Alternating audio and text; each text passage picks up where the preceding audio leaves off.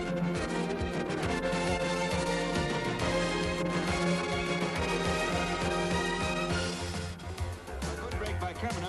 an inside pass sent Chick Henderson away to score between the posts.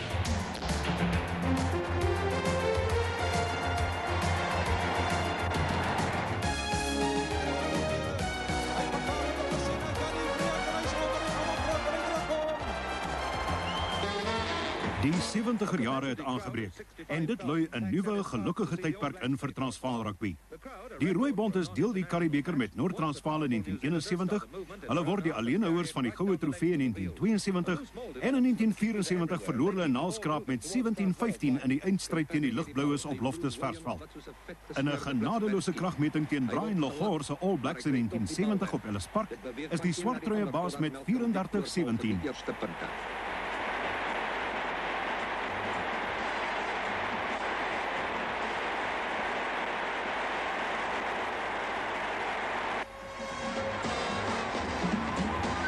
Away they go. The ball reaches Sid Nomis, who streaks for the try line.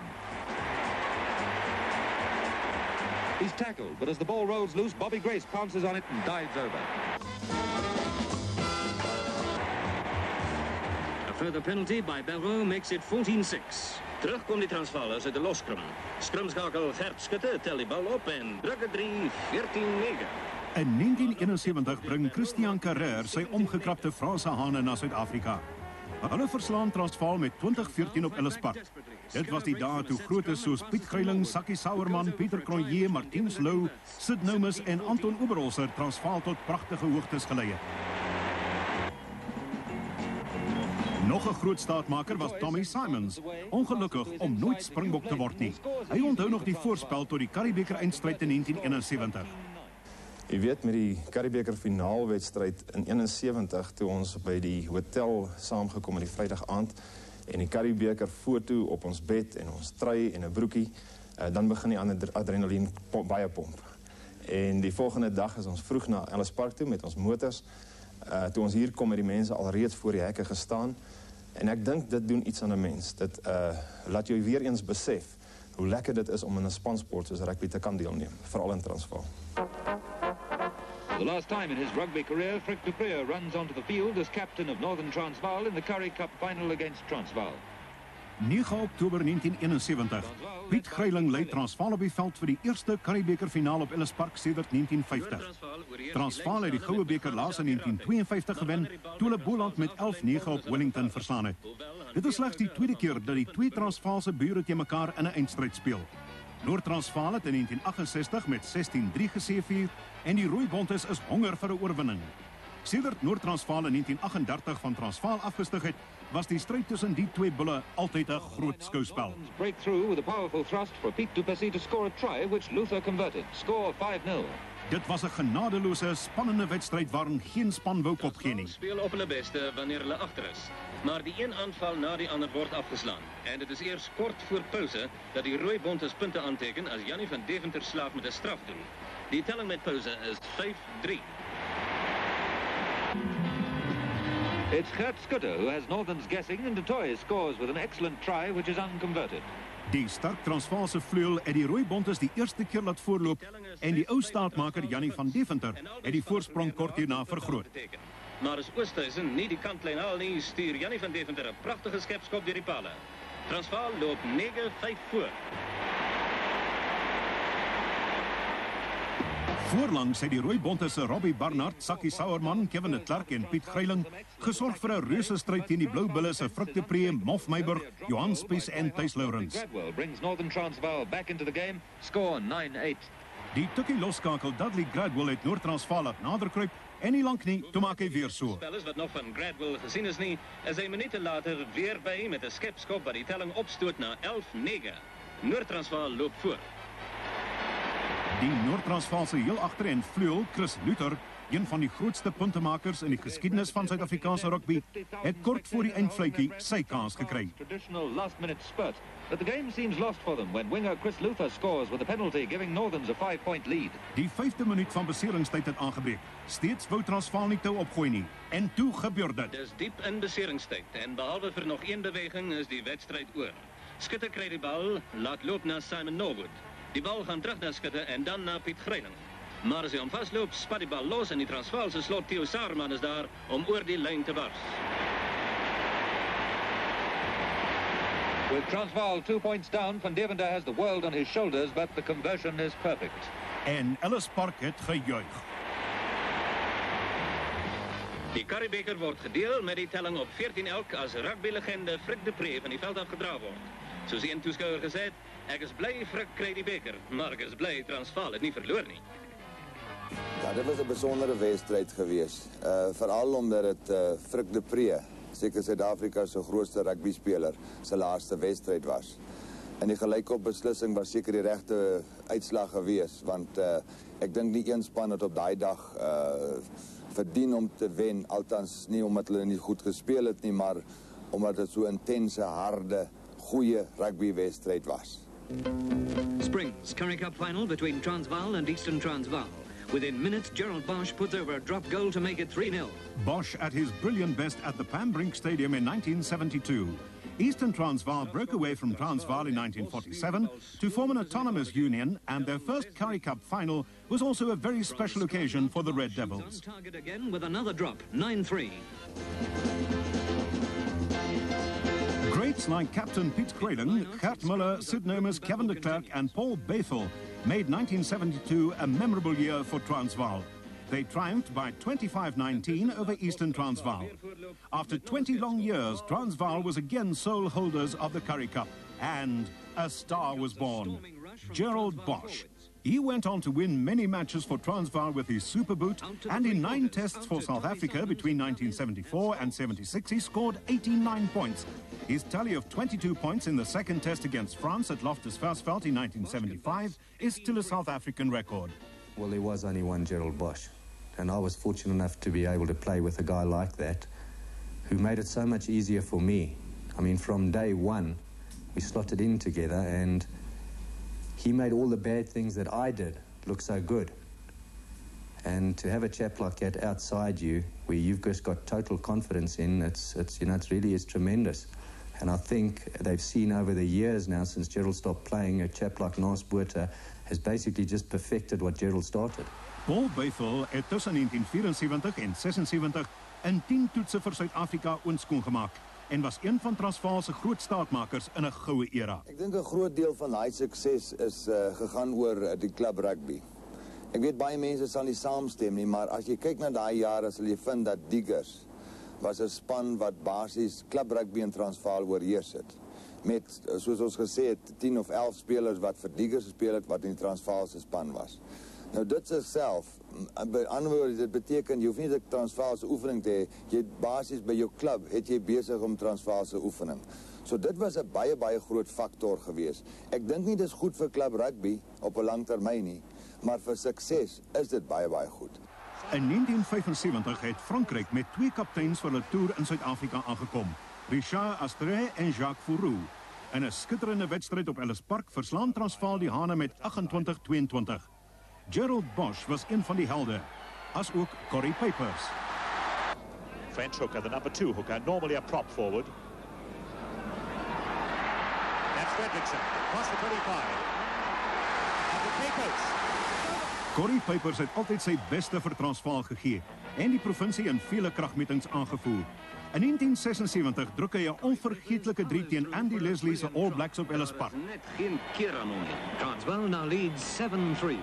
Die aanloop om Transvaal te speel. Jy weet, as 'n kind stoei jou dood om daai te kom en jy droom van dit, dan ewe skielik dan is dit sulke tyd. En daardie tyd kon ons nog van onderaf opkom. Ons het gespeel van onder 20's, Rooibokke, dan die B-span en ewe skielik in 'n Transvaalspan. So ek moet vir jou sê dat ek dink een van die hoogtepunte was die eerste Transvaal-wedstryd. Ek sal dit nooit vergeet nie. Die aand toe, oom Pa Pelse was daai tyd nog ons afrigter, toe hy oor die veld stap met 'n kom haal. Toe was Piet Bosman ons afrigter. En toe hy so oorstap, toe sê vir Piet, ek soek vir Papers, en dis toe dat Piet vir hom sê, maar luister oom Pa, ek is nou besig om te oefen met die mannetjie, los hom hier so tot ek klaar is nie. Jy weet, dis een van daai dinge, dadelik sê jy vir jouself, wat gebeur nou? Hier is die man en dis my beurt, ek wil deur die tralies hardloop, en skielik sê 'n man soos Piet, man nee, die man oefen nou hierso. Maar dis hoe het gewerk het daai tyd. Jy kon nie net van die veld af hardloop het nie, want daar was respek vir mekaar. En toe daai eerste wedstryd kom, dit was Transvaal teen 'n toerspan, ek dink was die Springbokke wat getoer het. Toe kry ek die eerste gaping en ek begin toe te speel en toe in die man se plek wie ek gespeel het, dit was Jan Ellis. Hy het aan die ander kant gespeel en ek en Harry Hubert het saam gespeel. En die dag het Harry per ongeluk in Jan Boland Coetzee se vuis vasgeloop en hy het 'n kakebeen verloor en toe die volgende Curriebeeker wedstryd was ek in die span. En dit was my heel eerste Curriebeeker wedstryd teen die Vrystaat en ek moet vir jou sê dit was so senuweeagtig. Jy het nie geslaap vir 'n week nie. En ek sal nooit vergeet in daai eerste oefening die aand toe ek in die kleedkamer instap en ek gaan sit daar tussen die groot manne en Sakkie Selman sê nog vir my: "Jong, jy kan nie daar sit nie. Julle mannetjies moet eers in die middel van die kleedkamer staan tot al die ou manne sit, dan kan jy eers kom sit en dan kan jy eers uittrek. Jy moet nie te groot vir jou skoene raak nie." So het ek in die ding ingekom. Transvaal het vanaf die middel 70 jare 'n moeilike tydperk beleef. En die geluk was ook nie altyd aan hulle kant nie. As ek nou moet mooi terugdink aan ons tyd, dink ek aan 'n span soos die Vrystaat. Jy weet die Vrystaat, daar was net 'n hoede op daai mense. Ons kon hulle net nooit wen nie. Jy sit nou en lag dan jy self 'n Vrystaater, maar ons het vir jare bloed gesweet teen die manne. Inteendeel, ons grootste pak teen die Vrystaat in Bloemfontein gekry, 55-9 as ek dit nie mis het nie. Dit was net 'n span wat 'n reputasie gehad het wat ons nie kon klop nie. En ons het elke keer met 'n beter span gegaan en ons het elke keer met 'n beter pak slaag daar weggeloop. En dieselfde op Ellis Park, tot die ding gebreek was nou 'n paar jaar terug en nou is die bordjies verhang. Maar om die Vrystaat te kon klop in ons tyd was absoluut iets anders te gewees. Dan moet ek jou sê die WP, jy weet om in die WP te gaan rugby speel, dit is 'n baie aangename klomp mense daaronder, maar kan hulle nie net vir hulle span skree nie. Jy weet as jy baie veld draf. En daai mense ondersteun hulle mense so. En jy voel mos jy's in die hart van die Kaap, jy tussen die mense. Dit was 'n groot wedstryd om te wen daar. Jy speel in ander omstandighede, dis nat. En die leerlinge daar wat hulle span se ondersteun. Was moeilike tyd geweest. Ek sal nooit vergeet nie. Gerald byvoorbeeld, 'n man wat ek dink briljant sy werk gedoen het. As hy byvoorbeeld pale toe sy skop daar, hoe hierdie leerlinge agter die pale sal opstaan en hulle hande so sal swaai. Dit lyk of daai pale so rondspring agter of voor jou. Jy weet sulke dinge, dit is iets goeds gewees om die WP te klop daan die ander kant. En natuurlik ons aardvye in die noorde aan die ander kant. Ons het hulle 'n paar keer gedril, hulle het ons 'n paar keer gedril, maar oom Thuis was daai tyd die man gewees. Maar dit was ook 'n span, as jy hom gewen het, die so soet smaak gehad en so lekker kry gevoel gehad. 15 Mei 1982. 'n reus het verrys en Transvaal Rugby se monument is voltooi. Ellis Park, sekerlik een van die pragtigste rugbystadions in die wêreld. 'n Huldeblyk aan manne soos Jannie Leroux en ander na hom, wat gesorg het dat hierdie multimiljoen rand pronkstuk nie vir Transvaal Rugby verlore gegaan het nie. Ja, Ellis Park, die aard van die saak, het 'n spesiale betekenis vir my. Want toe ek hier oorgeneem het, was Ellis Park nie meer Transvaal eiendom nie. En ek het dit vir my nie vooruitsig gestel om weer terug te kry. Ons mappe verloor op die stadion, hy was amper aan die sokke verkoop. Maar hy is nou weer terug by ons en dit is vir ons baie belangrik. Het is die mooiste stadion in die wêreld en hy hoort by ons. En Transvaal is baie trots op hom. Dr. Louis Luit het 'n reg rede vir sy groot trots. Maar in die vroeë 80er jare kon Transvaal nie die hoogtes bereik wat sy ondersteuners van hom verwag het nie. Hoewel die Rooibontes dikwels uitstekende rugby gespeel het, kon hulle net nie naby die Curriebeeker kom nie. 'n Paar ou staatmakers soos Gerry Germeshuis het ook die stewels opgehang. Die Springbokvleuel was een van Transvaal se groot steunpilare en het tussen 1974 en 1981 in 20 toetse vir Suid-Afrika nie minder nie as 12 drieë gedruk. And he's got Maritz inside. This Maritz back to Leon Pick. 'n man wat oor die hele klompie jare die lief en leed van Transvaal Rugby intens ervaar het en pas weer sy terugkeer tot provinsiale rugby gemaak het, is die veteraan Dries Maritz. Die hoogtepunt vir my op daai, ek praat nou van die so 4-5 jaar, was ons toer Frankryk toe. Of Europa toe dan. Wat ons nou natuurlik nie wedstryde gespeel het in Frankryk nie. As gevolg van die politieke situasie, maar ons het daar 'n span opgebou. Toe ons daai jaar terugkom, ek sal nie vergeet nie, toe gaan speel ons op die ou Wanderers. Byvoorbeeld die eerste wedstryd het ons van Natal gevang en ons het hulle met 52 iets gewen. Ek kan nie met die ander kant toe nie, maar die span was 'n span daarso. Since the first international match at Ellis Park in 1928, which Transvaal won 6-0 against Morris Brownlee's All Blacks, the red and white jerseys have built up a proud record against overseas touring teams. But they could never beat the Kiwis again until 1986. Transvaal became the only provincial side to triumph against the New Zealand Cavaliers. The heroes of Ellis Park won 24-19, and it was as if new life was blown into Transvaal rugby. Die All Blacks met hier wel gooien van hierdie hoërskop. Val Bartman naar of Ellen Whitten onderste boot te loop. Maar Robbie Dean skreeu netjies in die hande. Maar dan wordt hij besit betrap. Hier kan het 3 komen onder die palen. Captain Jannie Breed played a major role in Transvaal's revival in 1986. Dat is Michael de Plessis. Skalk toe die. Uit van Karel de Plessis naar Jannie Breed. En hij is om en hij gaat opdruk en hij druk om. Transvaal lost to Western Province in the Currie Cup final, but defeated Free State in Bloemfontein to win the Lion Cup. Going himself. He's got Rhys Moritz. Moritz with it. Now this could be a try. Skalk is going to score. Yet the Currie Cup still eluded Transvaal. But there were many joyful moments. En daar gaan Van der Vyver onder die palen deur. Transvaal again fielded a formidable team in 1987, with powerful Val Bartman, one of the heroes, with 2 tries in the Lion Cup final against the Blue Bulls at Ellis Park. Transvaal won the trophy with a superb 24-18 victory, and their hopes were high for the Currie Cup. En as hulle Broncos wat 'n besit betrap word, nou sal hulle moet keer so al wat hulle kan die Transvaalers oor die doellyn. Wat gaan die skeieregter doen? Hy ken die 3-2. Die Currie beker eindstryd Ellis Park 1987.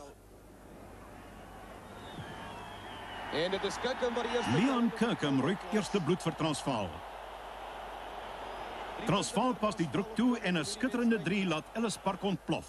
Good position for Transvaal. After Scott Beer.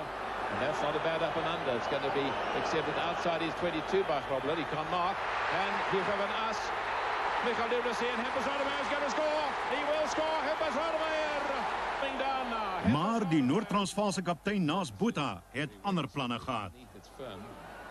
And the ball could bounce any direction. Good line-out position. Out to Naas Botha. Left-footed drop goal attempt. And it's there. Hoewel Transvaal skitter rugby speel en rustyd met 15-6 voorloop, is dit uiteindelik Naas Botha se skopskoen wat vir al Noord-Transvaal se punte sorg in die Blou Bulle se oorwinning van 24-18 oor 'n hartseer Transvaal. Maar Ellis Park sal hierdie 3 nog lank onthou. And Carl lives again, great guns for it, and he's took, oh, he slipped, Carl lives, he slipped, and he didn't quite dot it down, and the Transvaal has got it.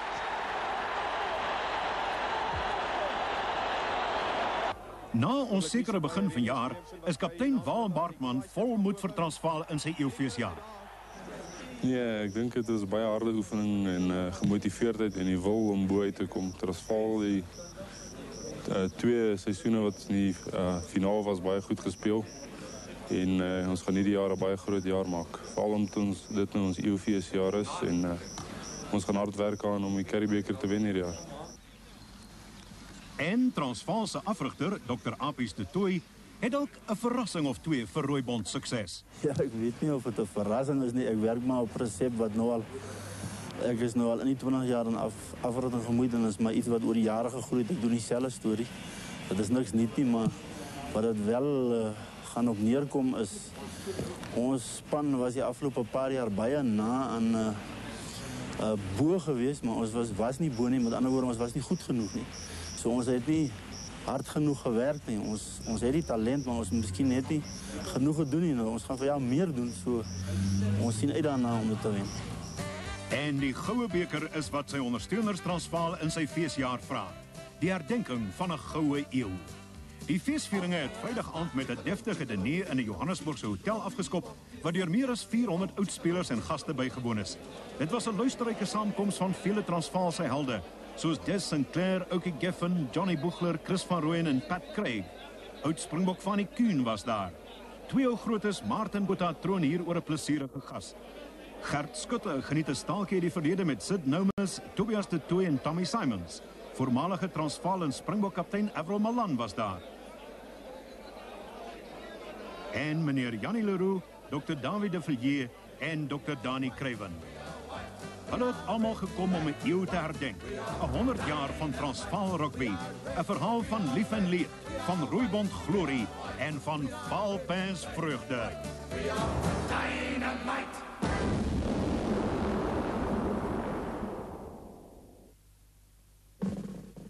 'n 100 jaar van Transvaal rugby is aangebied deur Momentum Lewens.